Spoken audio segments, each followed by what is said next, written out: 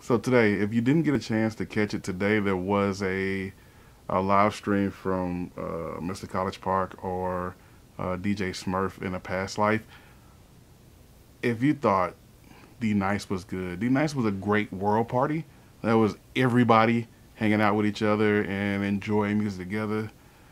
Mr. College Park was an Atlanta party, and specifically an old Atlanta party. It was, and that's why I got this shirt on today. So shout out to Four Locos, who's the Atlanta creator responsible for the shirt. Please go patronize them on Instagram for the Locos.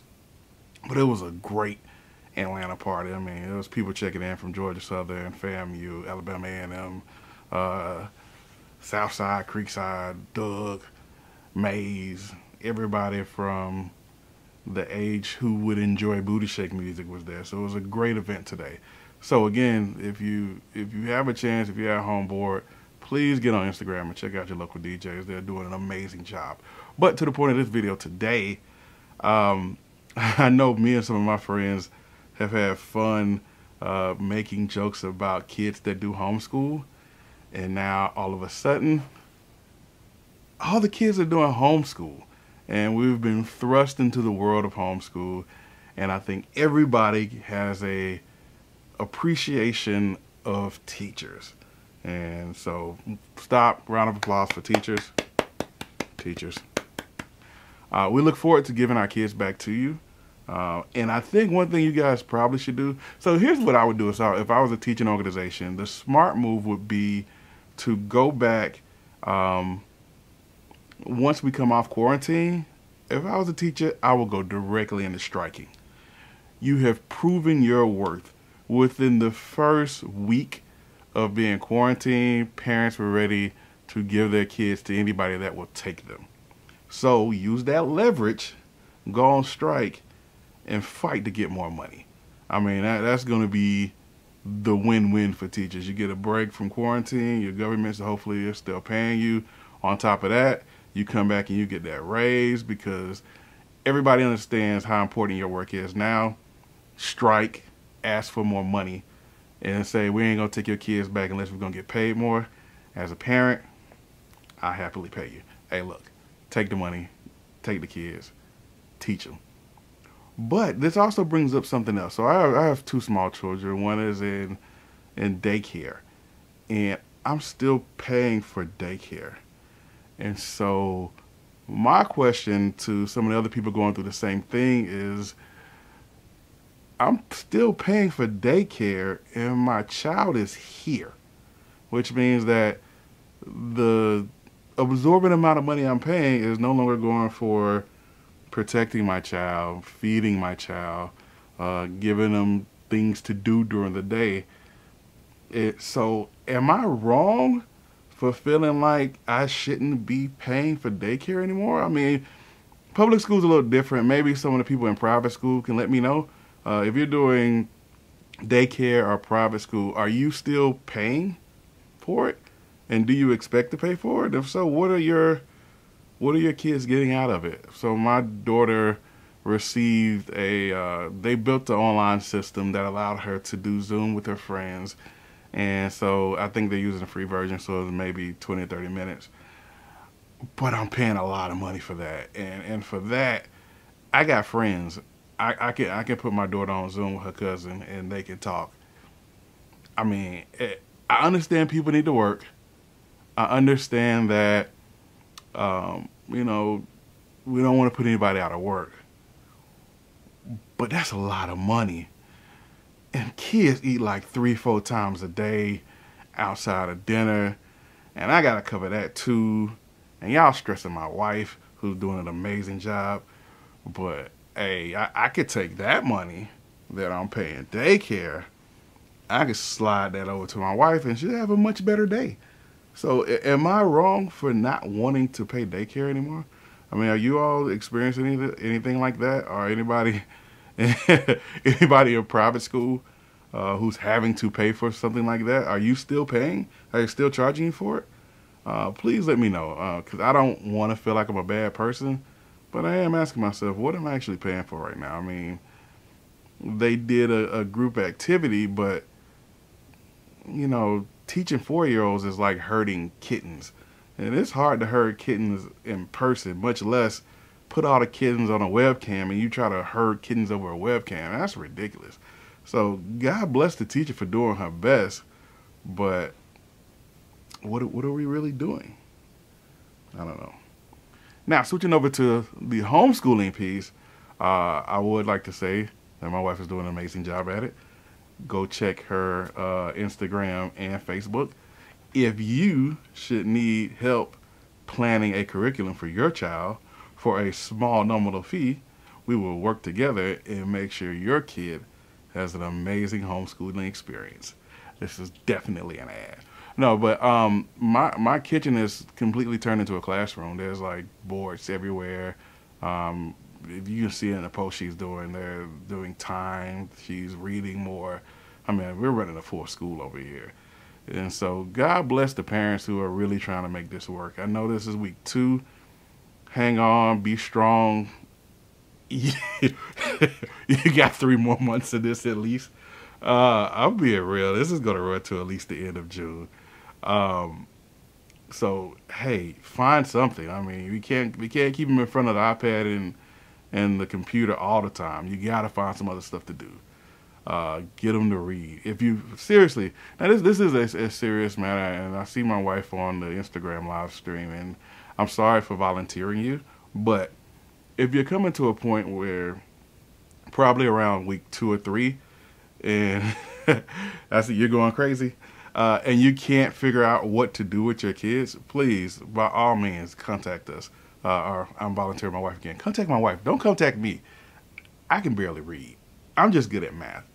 I do math, I do chemistry, I do physics, I don't do reading. So, but she could definitely help you guys out with maybe coming up with some curriculums, coming up with some ideas. That's her profession. So if you need help, please contact her. And that was really it for today. I really just wanted to stop and say, you know, this is the first day of seeing what my daycare and school system is going to do for my student. And I get it. I mean, and here's the crazy part about it. With daycares, you have to apply to get in. You got to go through these interviews. You have to be selected. And now they got you in a position where, you know, they need money to maintain a facility, but you're going to charge me the full amount to hold a position? Like, if we can negotiate something realistic, you know, I'll back off and I'll pay, I don't know, $100 a month, maybe $150 at the most to hold a place until we come off of the quarantine. But you can't charge me the full amount. That is ridiculous. I think that's highway robbery. You can't charge me the full amount and do 20 minutes a day on Zoom. Yeah, that's just not gonna work. I mean, I guess what are some of you guys experiencing? Looks like a lot of people are who have family members who are teachers also, which makes it great. So again, but so I would also say reach out to some of those teachers if you have teacher friends too to get ideas, because I think everybody, in the same way we're seeing a bunch of content around music and entertainment, I think we should see an influx of content for education. Melissa, what you mean they can't do that? They can do that. They are doing it. In fact, me and my wife are trying to figure out what to do for the April bill. So the April bill is coming up, and if you know about daycare, it's substantial. And I'm trying to decide, will we keep paying it or should we gamble? Because I know this is gonna be. I have the feeling it's gonna be 3 months, just right off the bat. This is gonna be a 3-month process, and we got to figure out something to do for 3 months with my daughter. Yes, it's crazy, but it is what it is. So I think that's going to be it for tonight. Just want to do a couple of quick videos. I think I do want to get into talking about stocks. So I think next time I come on, I will do some research. And the stock market is very interesting right now. You know, I have some talks with a lot of family members who are business owners, and we're seeing some interesting things in the stock market. I would definitely pay half if they would allow me. But I want to do some research and maybe talk about some stocks. I know as of today, Zoom jumped up 16%, and I know that My family was a part of it. We've done group chats and things of that nature. But I want to look at some stocks because there's a lot of stocks that have been falling, and there are a few that are going to be on the rise again. So I want to do some research and maybe talk through what are some good advantages of some stocks that we could purchase if you qualify for that 15,000, not 15,000. I'm talking about. I wish it was 15,000.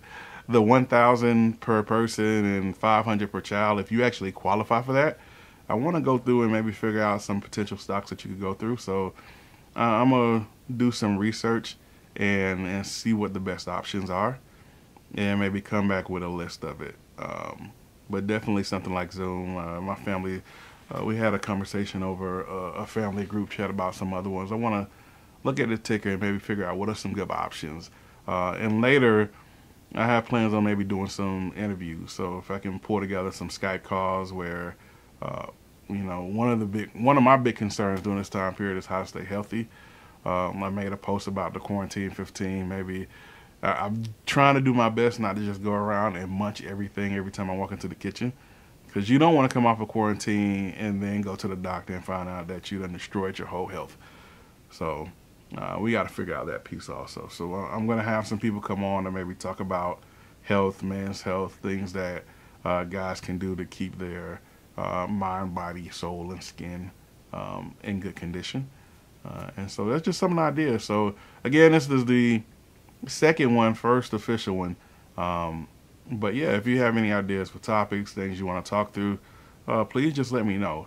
So it'll probably be this late because I'm a working husband, and so after I get off work, I need to spend time with my family, watch the kids, feed them, hang out with my wife, and then once everybody's about asleep, or at least my lovely wife, hi Kim, will allow me, then I can come down here and and create some content. But thanks again for joining, and we will see you next time.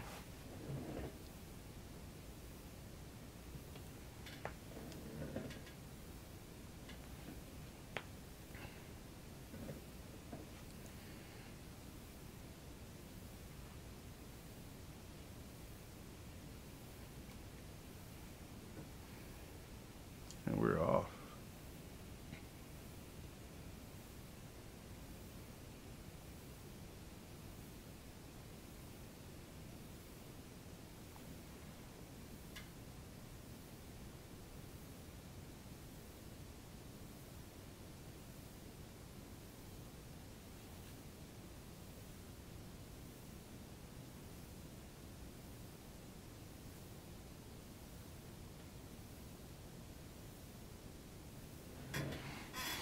Mm.